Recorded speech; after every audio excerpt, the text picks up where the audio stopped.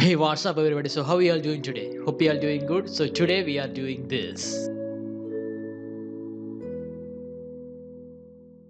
So these are my two videos right here.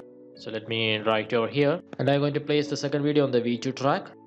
Okay, so now what we are going to do, select the V2 track and go to effect controls right here, adjust the scale and position. So let me adjust the scale to 30 and let me place it over here by adjusting the position.